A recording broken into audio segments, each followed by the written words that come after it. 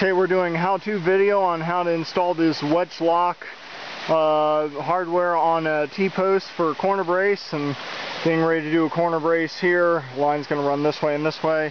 So just to show you real quick, there are 3 pieces and we're only going to do one side, but it's pretty straightforward.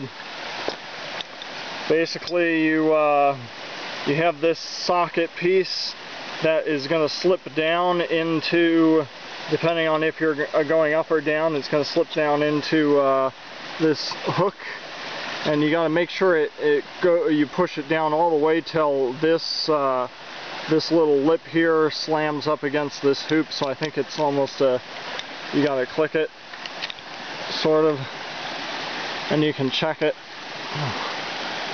somewhere. Okay, yeah, it's on there. Yeah, there's the view. So it's all the way up against. So then if you want it, your X brace going down, that one will be on top, and then if you want it going up, you're doing the bottom one, it'll orient like this. And the last piece is you slip this lock in, and the T-post is going to be in there, and you're just going to slip that in right in there, and it fits snug like that.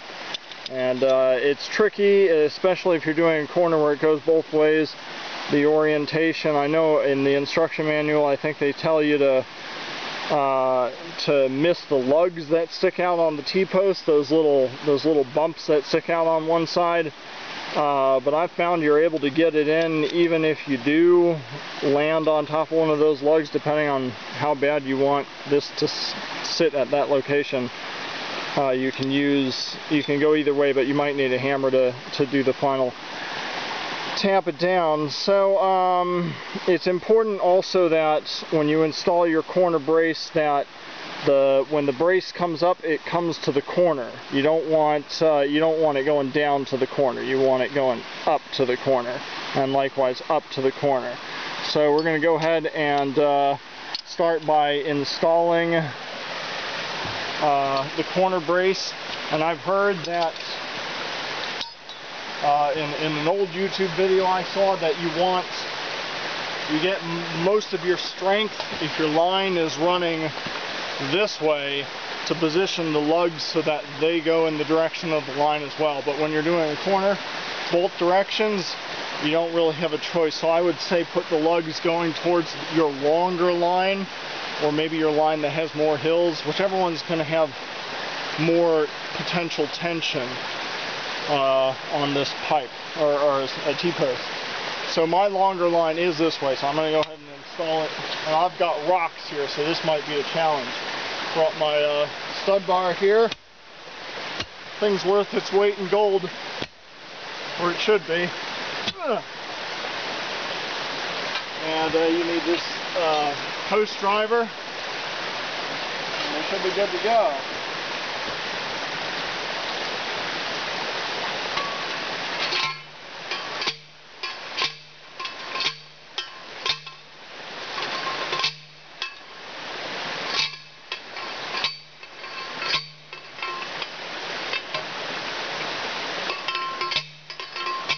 That was much easier than I thought it would be. So now, what you got to do next is you got to lay, I'm going to do this line next actually, and figure out where to put your next post. You've got to lay one post down, the one you're going to use for your brace, and once it's laid down with one end butt against the post you put in, you burn about, you go back about 12 to 16 inches from the tip of the other end, and that's where you drive your next post. So, and I'm going to do this one with the lugs facing in, just because. I don't suppose it matters if you're using those plastic clips. I think they will clip in any orientation. I think I might go ahead. I feel like the instructional video I saw said to install them facing each other, and they were doing the second post, so I guess I'm going to go ahead and do that. If you know better, let me know in the comments section.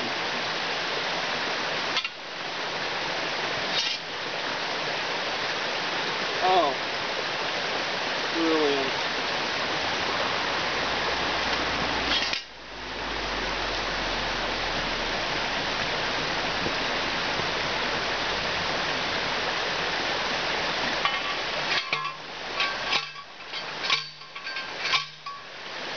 That one's hard.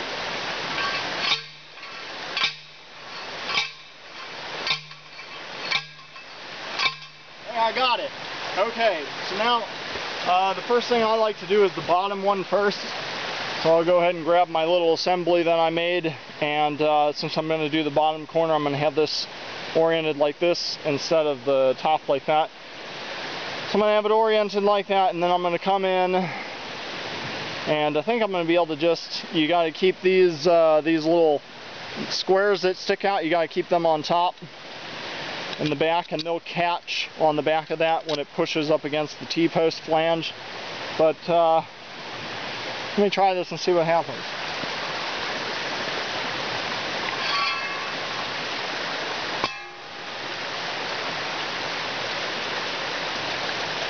And you got to twist this square a certain way so that it'll slide down over the post. It'll only just keep jimmying, turn it until you feel the orientation is free to go down.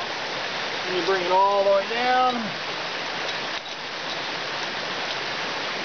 I'm going to go all the way down. And here I am.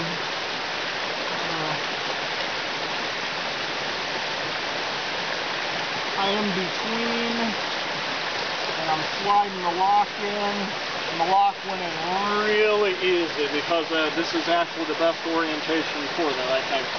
So then the second one, put that one together. So this is the lock, keep that for later.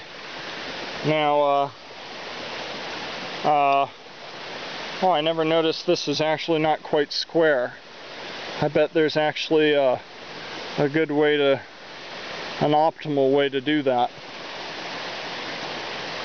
I'm going to do it like this, and my corner is coming up, so you've got to actually go from the underside and make sure it clicks again, so you can watch it click. Whew. Sorry, you can watch it click all the way up against this, that catches the plate there. So now this one's ready to pop on and lock.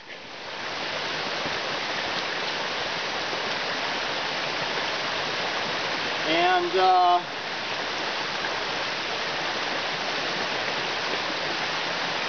here's actually the, oh, okay. Whew, whew. For a second there, that wasn't looking good. But yeah, make sure your lock is oriented the right way. And it always, I think the lock always goes on the longest leg of the T-post. It won't work any other way. So regardless of which way you orient all this, I'm going to actually make it lower. Just make sure you put the lock on the longest leg of your T-post, and make sure those little squares sticking out are at the top. And because I'm going to be coming in with another brace, I'm going to put this one lower down, and that way it'll give me room to do my second brace this way. So I got it where I want it. I'll just put this in there. I'm on a lug right now, so I don't like that, so I'm going to back it off. And it's interesting. Remember that shape of that square I was telling you? Oh, well, yeah, it worked. Good, there it is. Oh my goodness gracious. Oh. So now, you gotta put the actual brace on. And you just pop it in the hole at the lower socket, and then you bring it in and pop it in the top socket.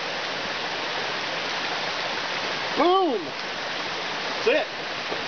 So then you're gonna have this tensioned this way and this way. So this brace will keep the top of this post from going this way because it'll be pushing against it.